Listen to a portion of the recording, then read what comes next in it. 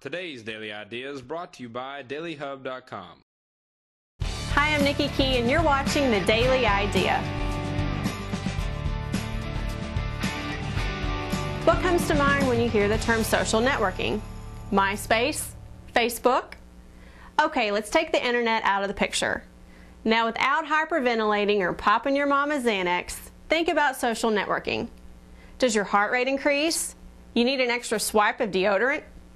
Believe it or not, years ago, people would actually meet face to face and have conversations.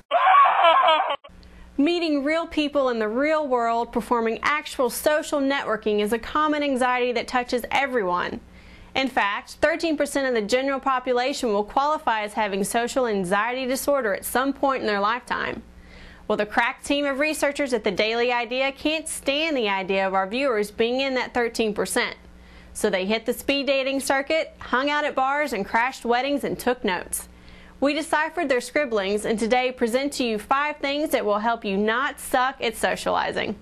First, strike up conversation. Sure, this is the hardest one to tackle if you're a little people shy. Remember, the other people at the social event are there to be social too. They want you to break the ice. Ask what they do for a living and the conversation will take on a life of its own. If you don't start the conversation with someone you want to meet, you might get stuck talking with someone you don't. Look for the little things. These are those chance encounters like crossing paths at the doorway. If someone smiles or nods at you, smile or nod back. When you run into them later, the ice is already broken. Stick out your hand and introduce yourself. Number 3, dress the part.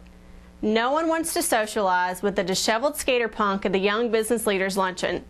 Now, we certainly don't want to imply you can't add a splash of individuality, but try not to stand out like a sore thumb. The 4th tip to not suck at socializing is to remember conversations take 2, not just you. There's another person involved. While you might very well care deeply about the Mac versus PC war, no one is interested in listening to a 5-minute lecture on anything. Remember, other people like to talk about what interests them. When they stumble across something that you don't know much about, ask. They'll feel smart sharing their knowledge, but more importantly, they'll feel like the center of your attention, a surefire way to keep them involved in the conversation. Number 5, keep open body language. Okay, which pose looks more open and inviting? This or this? If you look friendly, people will think you are friendly. Closed body language, arms folded, frowning, not making eye contact with people, is an immediate turnoff. By opening your body language, moving around the room, making eye contact with others, smiling, you're opening yourself to the possibility of meeting new people. And well, that's kind of the point, isn't it? Of course, there's one more tip that makes social networking in the real world a heck of a lot easier than it sounds. Booze. No, I'm kidding. Just remember to relax and be yourself.